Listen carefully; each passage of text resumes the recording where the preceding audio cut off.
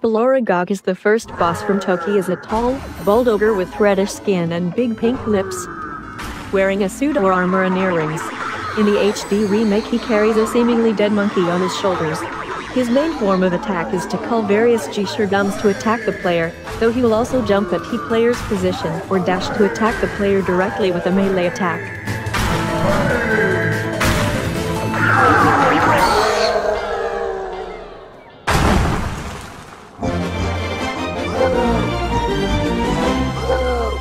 Rambucha, the second boss from Toki, is a white bulky ghost with one large eye.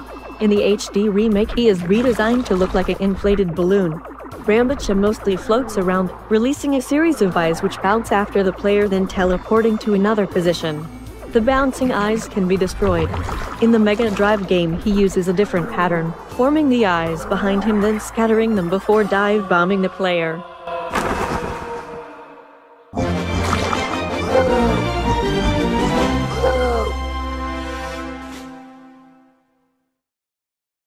Muggleverse, the third boss from Toki, is a freakish flesh monster with a large mouth and a pair of legs and arms, one of which has a bigger hand. In the HD remake he is redesigned to have a more brain-like appearance. Muggleverse constantly moves back and forth, always spitting large letters which spell burp. Once he is in close range to the player, he will either punch with his large hand or kick before moving back and resuming his attack pattern. In the Mega Drive game he won't get into melee range, instead stretching his large arm to attack.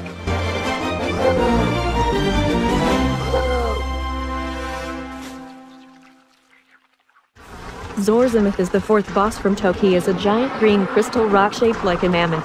In the HD remake he got completely redesigned, now appearing as a woolly mammoth with brown fur and eyes made of crystal.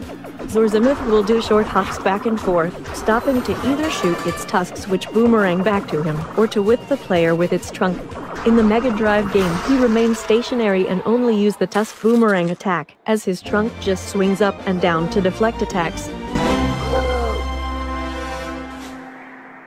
Basher is the penultimate boss from Toki. Basher appears as a giant pair of disembodied hands and feet, controlled by a floating heart which obviously acts as his weak point. Basher mainly attacks by swinging his fists back and forth, occasionally opening his hands to cover a larger area or to protect the heart, as well as constantly advancing with his feet to corner the player.